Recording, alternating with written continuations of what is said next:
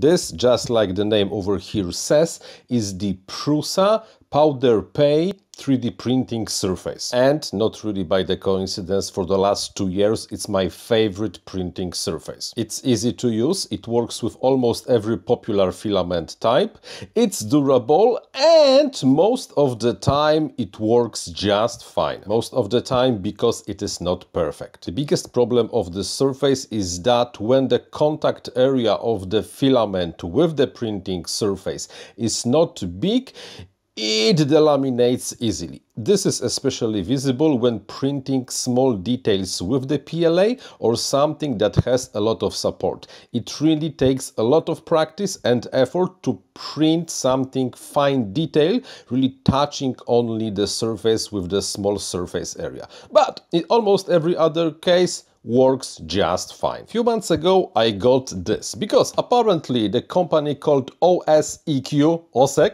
from Czech Republic saw my review of this printing bed and decided maybe Pavel knows what he's taking, so let's give him a sample of their safe sheet to compare this with this and also other printing surfaces I was using before. And this is the result. Just like the original Prusa, it's magnetic, fits perfectly the Prusa printer. By the way, they are only having this in a different form factor that accepts different printer types. It's also powder coated and it's also PEI sheet. However, the main difference between this sheet and this sheet is that this one is much more fine-grained.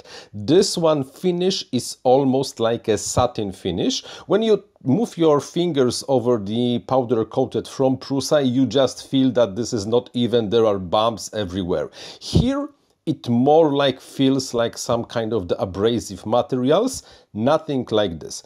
Like I mentioned, it has the nicer, smoother, yet kinda, you know, like you feel that this has a lot of surface area, and as the result, in theory, should have much better adhesion, especially on the small PLA elements, than this one. The question is it true? And the answer is yes, definitely this has much better first layer adhesion than the powder sheet from Prusa. Because of the nicer, more detailed finish, there is probably just much more of the contact area between the print and the surface, and as the result, while with the Prusa one, when everything cooled down, the print just pops out from the surface, you take it.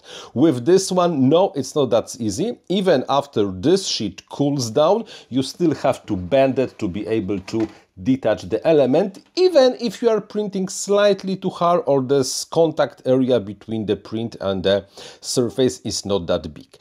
And on top of that, the surface finish of the first layer is smoother. It's not as smooth, of course, if you would be printing on the glass, but my one of the smaller reservation for the original powder PEI from Prusa is that, well, the first layer is not really smooth. This one looks much better, with much nicer finish of the first layer.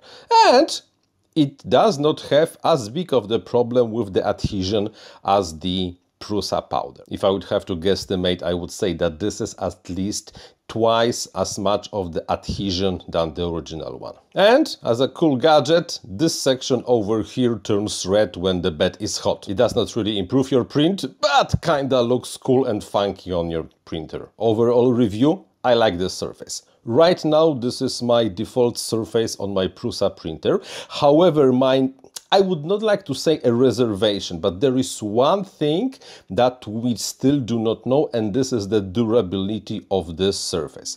The original Prusa one, absolutely durable stuff. You cannot really destroy it if you do not scratch it. With this, I'm only using this for like 6 or 8 weeks, and well, this is relatively short period of time, so we cannot be sure. However, all the other aspects of this sheet, like the finish, like the adhesion, and this, well, let's say cool red part that turns red when it's hot, are a good sign. So Can I recommend it? Yes, I can recommend it if you find the first layer adhesion on the original powder PEI from Prusa is not enough for you and you would like to be able to print smaller details over there without hassle, because this one really has the better adhesion. But if you just like to buy yourself something new, well, maybe, okay, why not? It's better, but we do not know yet for how much of a time it is better. So, a definitely interesting product, and I think that everyone who's into 3D printing can give it a try.